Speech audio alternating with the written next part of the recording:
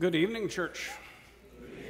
Welcome to worship. Tonight we'll again close our service with holding evening prayer, and we thank the Weitzel's for leading us through that part of our worship this evening, and we thank Sandy for leading us in our opening hymn tonight. We're going to continue in our sermon series for Wednesday evenings based on Joseph's words from the book of Genesis. You meant it for evil, but God meant it for good. We're going to see the evil that comes from the Jewish ruling council in Jerusalem. We call them the Sanhedrin, and they bring Jesus in for a trial shortly following his arrest on Maundy Thursday. It's under the cover of night. We get a lot of details about that trial from the Gospels, but we're looking at the Passion of Christ, particularly from Luke's Gospel, his perspective on the Passion. And they all weave together to give us the full story as we harmonize those Gospels. We see the unique perspectives that people have as they retell the story. But Luke, he shows us some really interesting things about the story I'll bring out in the sermon. But really what he shows us is this blind ignorance that accompanies the Sanhedrin as they do their worst to Jesus. We know that justice is supposed to be blind, but I don't think that's what was meant. So we'll get into that this evening. We're going to begin with an opening hymn, but just one note for you. Watch for an email that'll come out tomorrow or Friday, and maybe a Facebook post about it too. I understand that our quilters, our Dorcas sewers, are going to have their work on display along with the work of some other church groups that sew comfort quilts at somewhere here in Vancouver. So anyway, just look for that. It should be a neat display from what I understand. I don't have the details in mind, but I just heard about it today. I just wanted to tip you off to watch your email inboxes, especially because our emails no doubt will float to your spam folders and to your promotion folders, so look for them there, okay? Let's rise. We're going to continue our time with an invocation and a prayer. In the name of the Father, and of the Son, and of the Holy Spirit, amen. Father, we thank you for gathering us together tonight and ask your blessing on this service, that your Holy Spirit would accompany us as we encounter your word. Help us to see into the trial that Jesus went through before the Sanhedrin. Help us to see the blind ignorance of those who accused him, and help us to see where we are ignorant and blind. Help us to have compassion on others, even as Jesus had compassion on us all from the cross. And so we ask that your Spirit would lead us to the cross tonight, that we might behold our Savior and know that his gift is indeed for us. In Jesus' name we pray. Amen. Let's sing.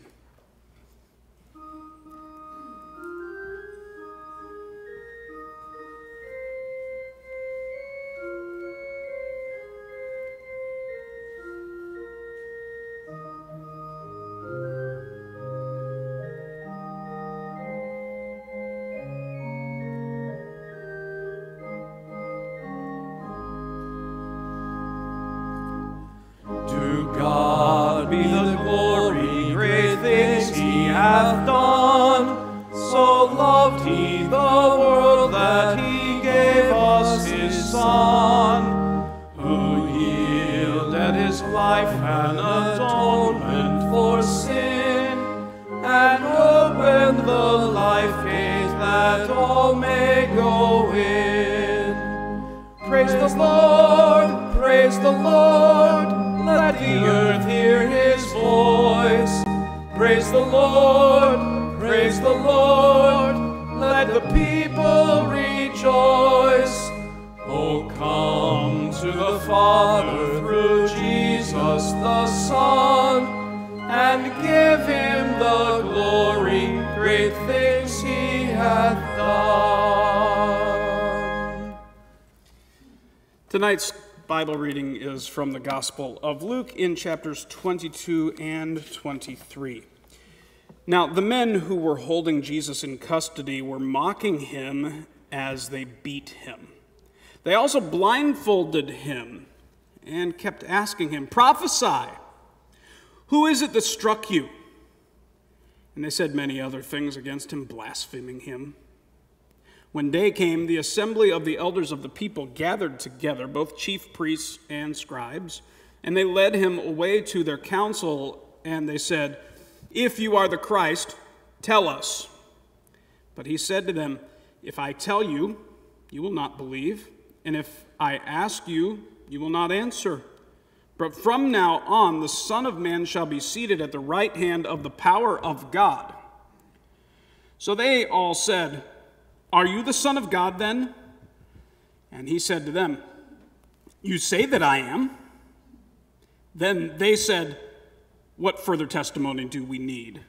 We have heard it ourselves from his own lips." Then the whole company of them arose and brought him before Pilate. This is the gospel of the Lord. Praise to you, O Christ.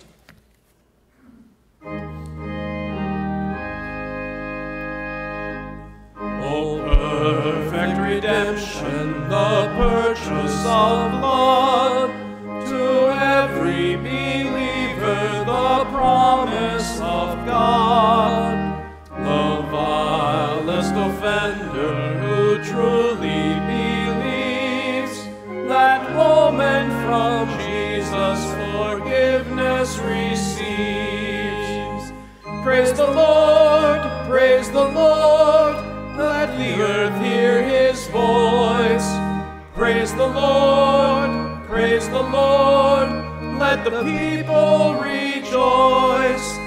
Oh, come to the Father through Jesus the Son, and give him the glory, great things he hath done.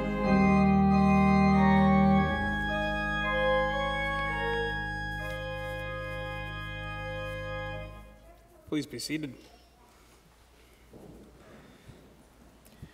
Tonight, in our study of Luke's gospel and the passion of Christ in his particular gospel, we see Jesus on trial at his hearing before the Sanhedrin. That's the Jewish ruling council in Jerusalem.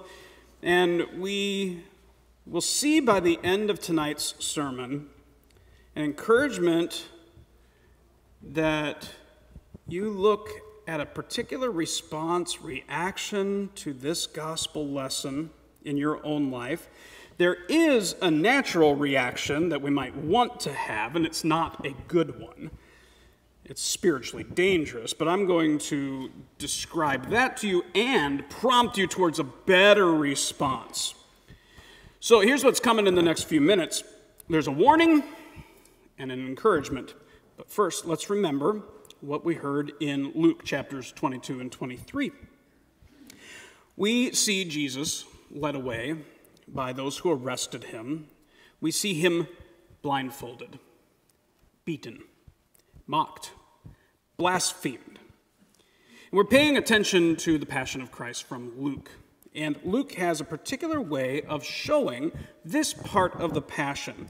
Now, this part of the Passion is actually in Matthew's Gospel. In Mark's Gospel, it's not in John's Gospel at all. But Luke writes under inspiration of the Holy Spirit in a drastically different way than Matthew and Mark, who record the same event.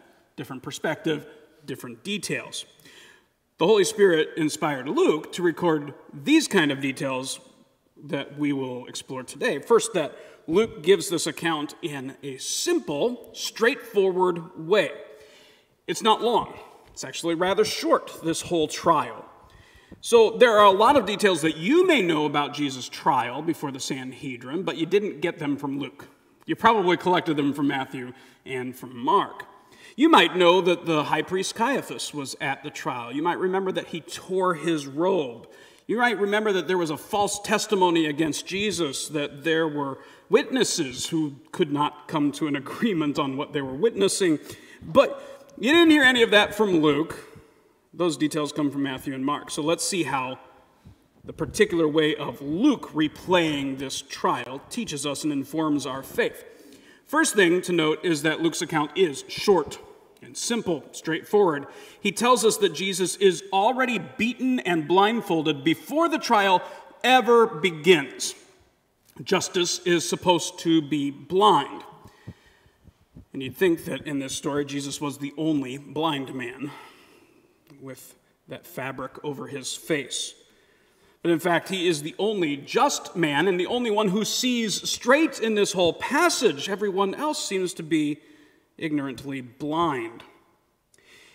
Luke tells us that Jesus is already beaten and blindfolded before the trial begins. What does that tell you about the trial? Those who have put Jesus on trial know exactly where this is headed. He is already receiving the punishments for his supposed crimes.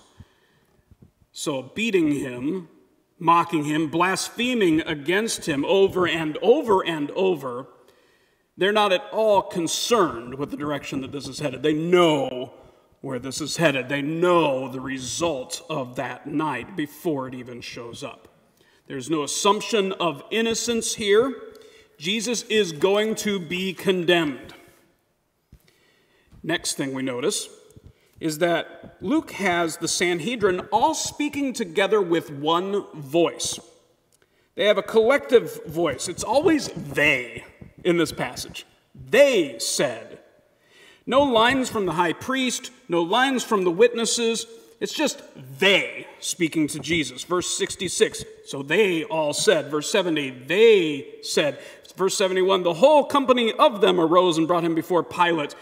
See, evil is speaking in a unified voice in this passage.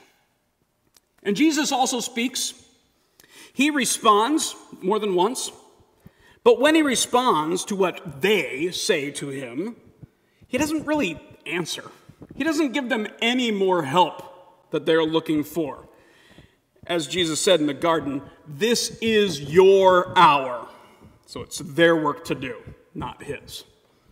It's almost as if the Lord is letting go, just letting evil run its course. So when they first say, if you are the Christ, tell us, Jesus responds, if I tell you, you won't believe. And if I ask you, you won't answer.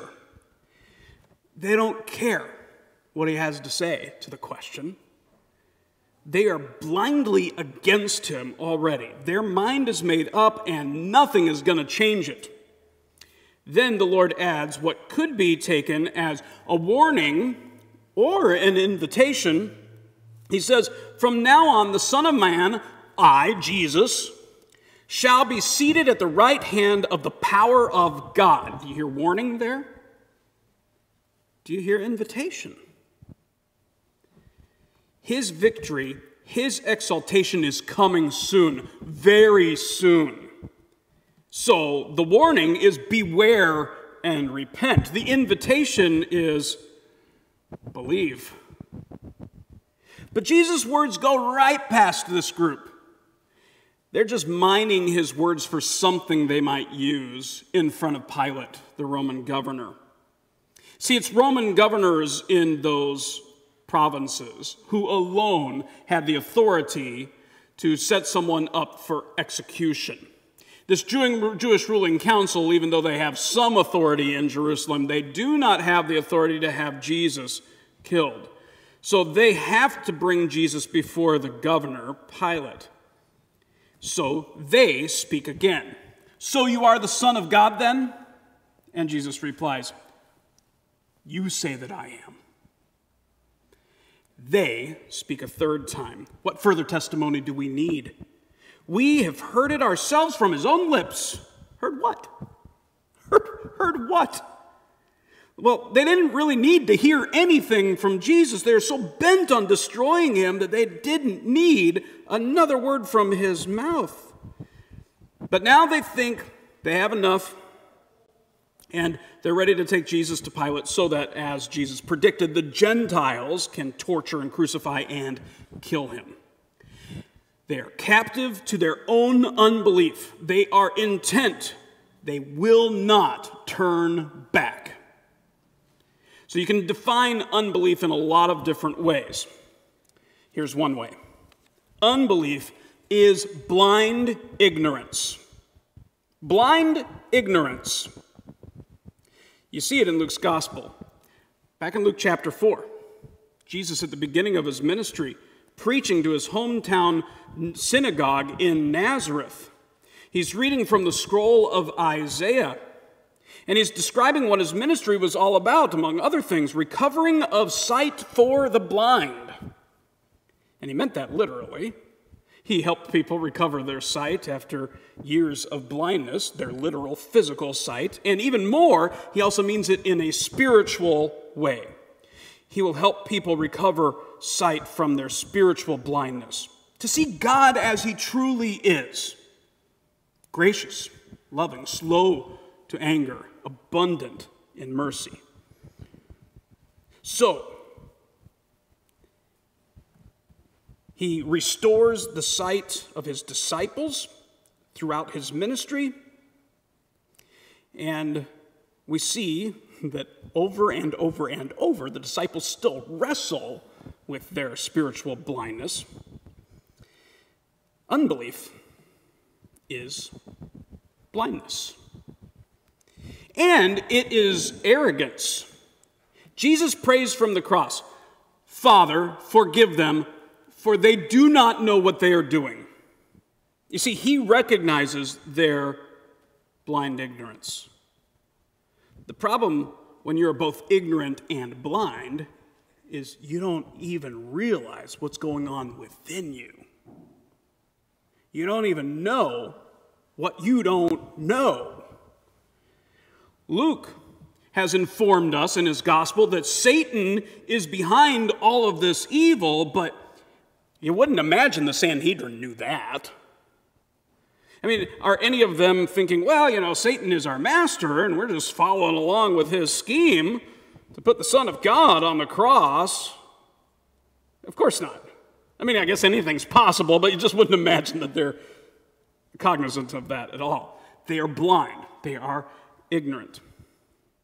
Jesus is the solely innocent man who goes under the corrupt judgment of blind and guilty sinners. Now, I mentioned at the beginning of the message that there's a way of reacting to this reading that you should turn away from, a response you should reject. And here it is. To ponder this account and say, how could they do that? I would never do such a thing. I would never be so blind. I'd never be so ignorant. See, that response would be pride. That response would be arrogance. They did that. I would never do such a thing. And here's why such arrogance would be dangerous for you. It's similar to the arrogance that helped blind and deceive the Sanhedrin in the first place. You see, Jesus rejected that kind of arrogance that allowed people to compare themselves with others and come out on top. Well, sure, I'm a sinner, but at least I'm not as bad as he is. Or, hey, I've made my mistakes in life, but how could they do that? Or, I thank God that I'm not sinful like all of these others. You can't play that game if you're going to reckon with Jesus. He just won't allow it.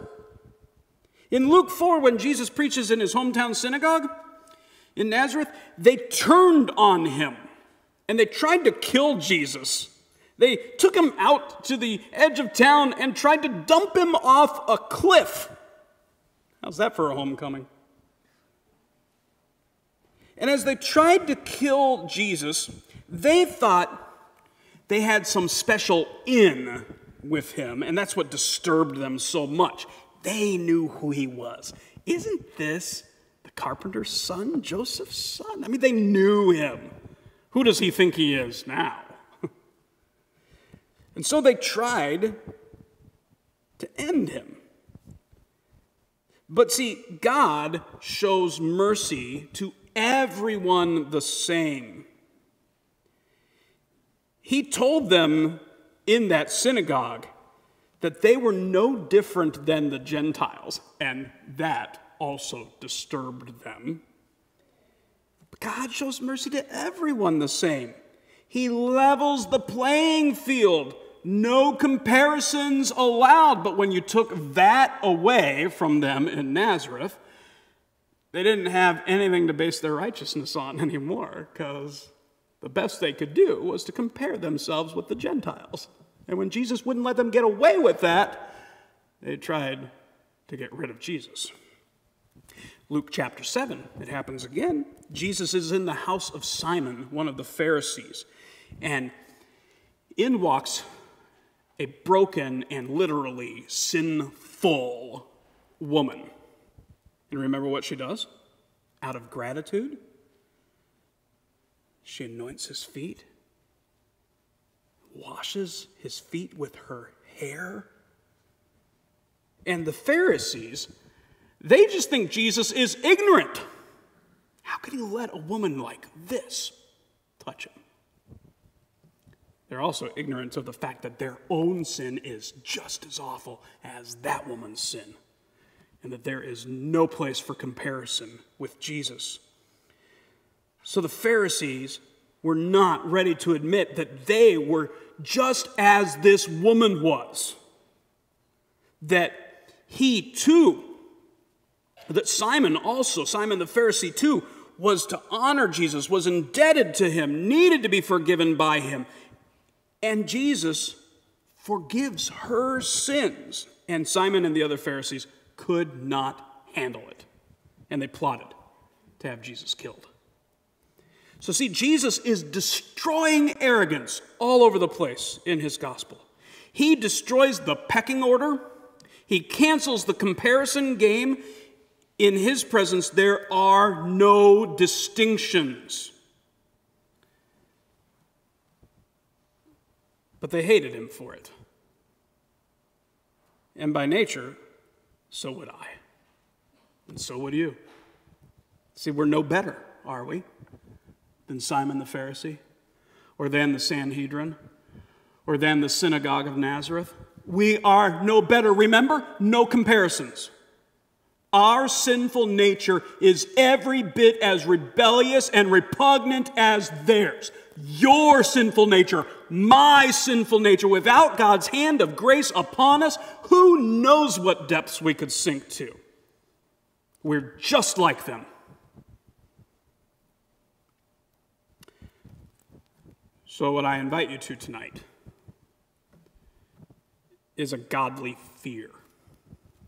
A godly fear. To recognize who you are before your holy judge. And to recognize that you are no better than any other sinner who's rebelled against their Creator.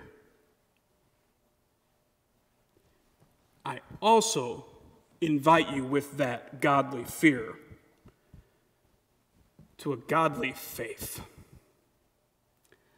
A faith that looks at Jesus going to the cross and crying out, "Father, forgive them, for they do not know what they're doing." He prays that for us as much as for those executioners and those enemies in the Sanhedrin and those disciples who fled. He prays that for us. We don't know what we're doing. We walk around half blind most of the time. But Jesus prays for us from the cross. Jesus has a compassion for us that brings him down to our level. I mean, if there's anyone in this world who could have ever gotten away with comparing himself with others, isn't it Christ?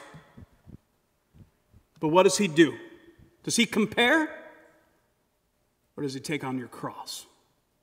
He takes on your cross. He puts himself on the same level with you. He's executed in your place and mine. And because of that, our sin is canceled. And so is our comparison game. Because it's not just our sin that's been canceled. It's their sin too. You've got people that you can easily look at and just roll your eyes and think your thoughts and badmouth and reject But I call you tonight to that godly fear and godly faith that sees the compassion of Christ for you and for them. I call you tonight to a response to this reading that learns compassion from Jesus. I invite you to know Christ's compassion for you and to give Christ's compassion through you to others. Ask God to help you, to help show compassion through you for those who don't know, who just don't know, because they're ignorant and they're blind, and but for the grace of God, you and I wouldn't have sight either. Ask God to give you that compassion that looks at them and wants them to know the grace that God has made known to you, and grow in the sense of wonder that our God, almighty, all-powerful, all-knowing, would work in the world in the way that he does. What a wonder our God is. Amen.